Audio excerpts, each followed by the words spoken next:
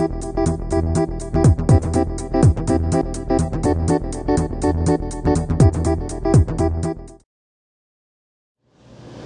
this is Impulse Manufacturing Laboratory, and I'm Anupam Vivek, postdoctoral researcher.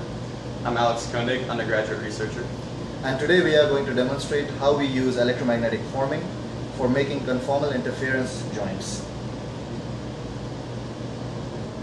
Electromagnetic forming is based on the principles of Faraday's laws of electromagnetic induction and Lorentz forces.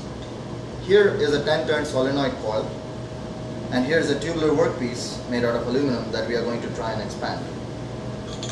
We place the tube around the coil, and passage of a capacitor bank driven current through the coil induces a reverse current in the aluminum tube.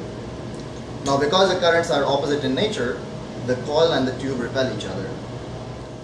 If we place these tube plates around the workpiece, upon passage of a really high current through the fixed coil, the tube expands and creates a conformal interference fit with the tube plates.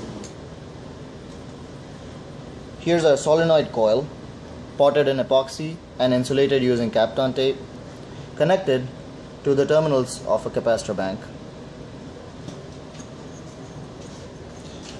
Then we slide our tube on top of this solenoid coil and place the joining members around it.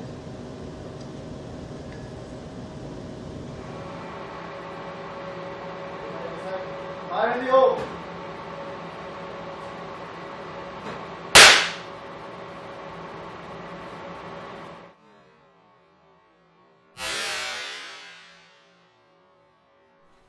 To learn more about the Impulse Manufacturing Lab, conformal interference joining, and the electromagnetic forming actuator, visit the group website by following the link below. Thanks for watching.